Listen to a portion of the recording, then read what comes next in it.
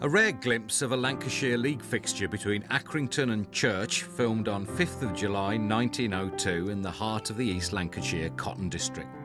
Lancashire League cricket games, like football, had come into being to suit the interests of the factory workers and were hugely popular. Here we see a rare example of live action as opposed to staged reconstructions.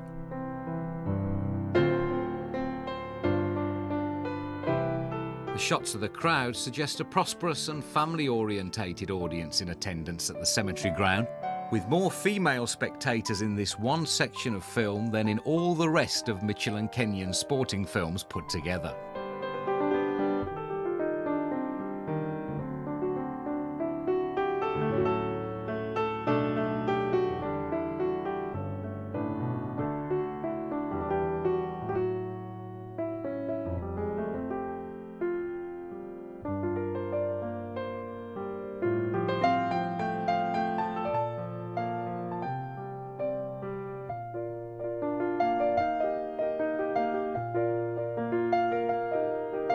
More than 1,000 spectators watched the Church team humbled.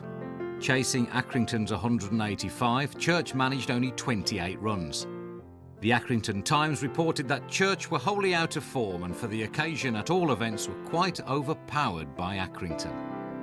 The reporter also remarked that unusually the Derby crowd didn't consume as much libations from the foaming glass as usual, probably because the match was over so quickly.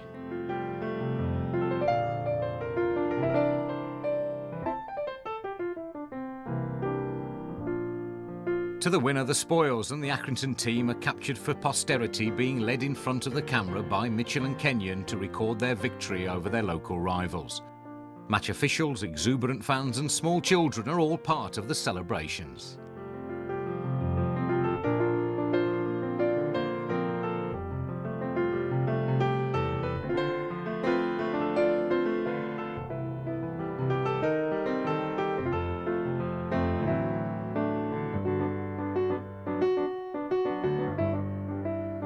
Lancashire League teams were allowed one professional, and the hero of the bowling attack was Walter Hall, who took 7 of the Church wickets for a total of 11 runs. He can be seen here demonstrating the accuracy of his action. Hall, like Mould, had faced accusations that his bowling was rather unorthodox.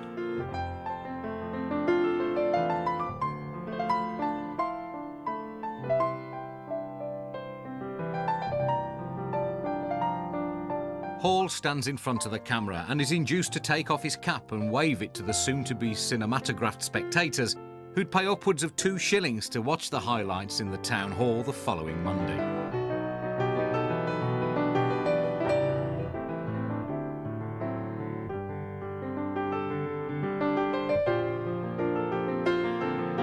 The showman exhibitor, possibly Mr. Wilkinson, then takes his turn in front of the camera, holding a small child, bashfully sucking its thumb. The scorecard showing first the bowling figures, the loss of 10 wickets for 28 runs in under 60 minutes, with Ormerod scoring 15 out of the total. The scorer and his family stare motionlessly at the camera, afraid to move, believing they're having their photograph taken by a camera, not the cinematograph. The Victoria scorecard, Accrington's batting hero being Heaton, who scored an unbeaten 101 not out.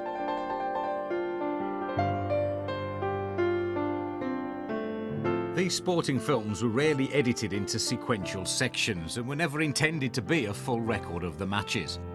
We return once again to the field of play to see what we assume to be Accrington's victorious innings, because 5 or more runs are shown on film.